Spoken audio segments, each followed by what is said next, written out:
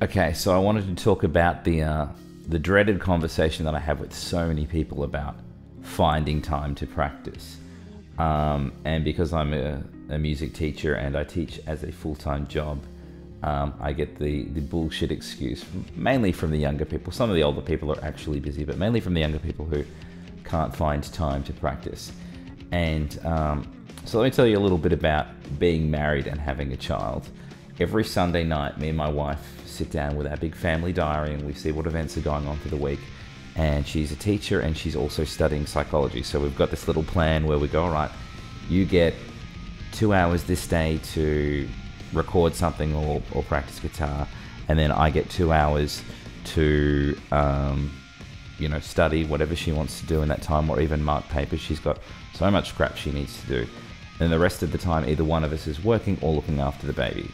So these are the lengths that I have to go to play scales, to come up with exercises, to be able to learn a guitar solo. We have to put it in a diary, or if I have a day of work where someone happens to cancel, I quickly cram in as much practice as I can into that half an hour.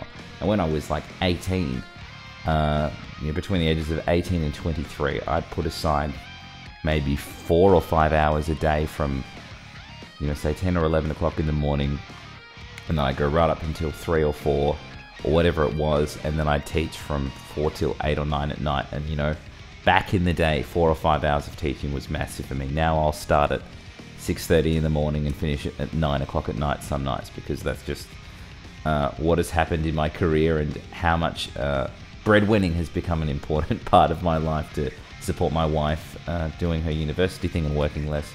And of course, being able to support my son and get him to daycare and do all the other crap that comes from being a musician that is also a breadwinning kind of provider type as well. So one thing that, having children and being a very, very busy man, a very busy married man, and having to coordinate everything with the family, is that I think there's this sort of negative stigmatism attached to practice sometimes. Like, I have to practice guitar if I want to get good. And my advice to all of you is cherish the fact that you get to practice guitar, and that's freaking awesome. And I saw some guy recently on a YouTube video, I can't remember his name, but he was saying there's all this emphasis on mastering the guitar.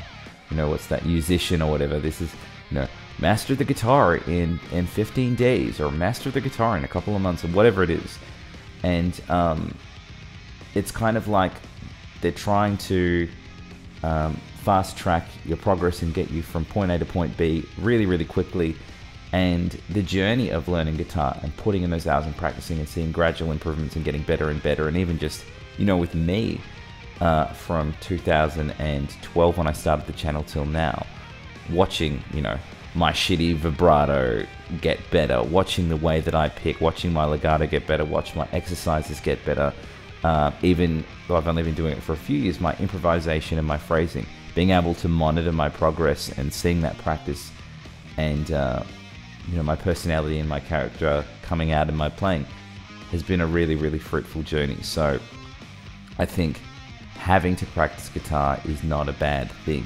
We should relish the fact. And when you get to a situation like me where you have a wife and child, you don't think, shit, I wish I really cherished that a bit more. Not so much I wish I could have put in more hours. I put in plenty of hours, and I'm not resentful about that or any of that. It's more that I think I took for granted how great it was that I got to with the freedom that I had. So that's my little rant about practice. If you guys have any thoughts or feelings on the topic, please leave a comment.